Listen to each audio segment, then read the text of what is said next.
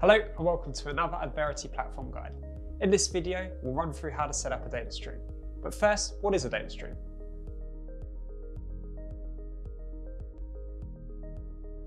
In Adverity, you set up a data stream to fetch data from a data source and send it to a destination via a connector. A data source is where you want to fetch data from. This could be Google Ads, Facebook Page Insights, or Google Sheets, for example. A destination is any repository where you can store data, for example, a data warehouse, a spreadsheet, or even Adverity itself. With Adverity, you can access our library of pre-built connectors that lets you fetch data from more than 600 data sources.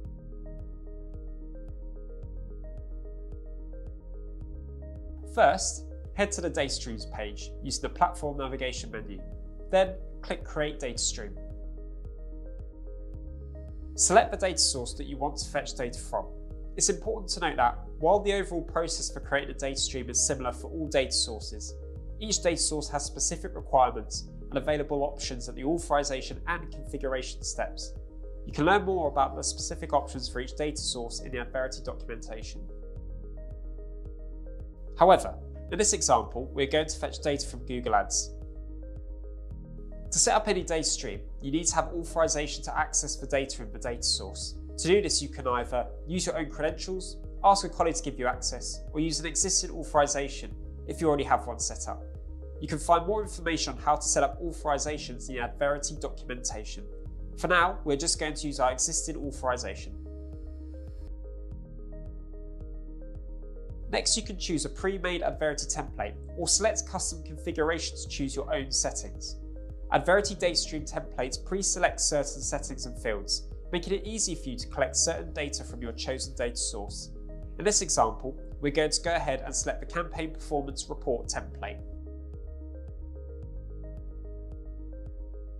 In the next screen, you can fine-tune the configuration of your data stream and also give it a name.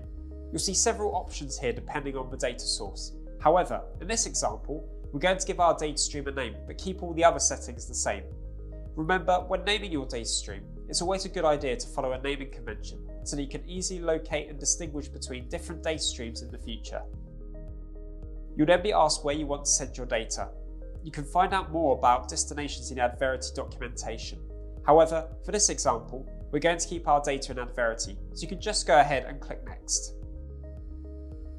Now you can perform your initial data fetch. Select a time range you want to fetch data for. In this example, we're going to collect all our data from the last month. Then click Run Fetch.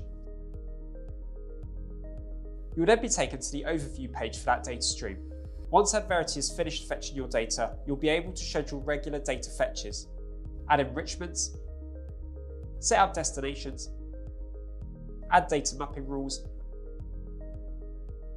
and preview your data in the Data Extracts tab. And that's it, your data stream has now been set up. For more information on how to create data streams for specific data sources, be sure to check out the Adverity documentation.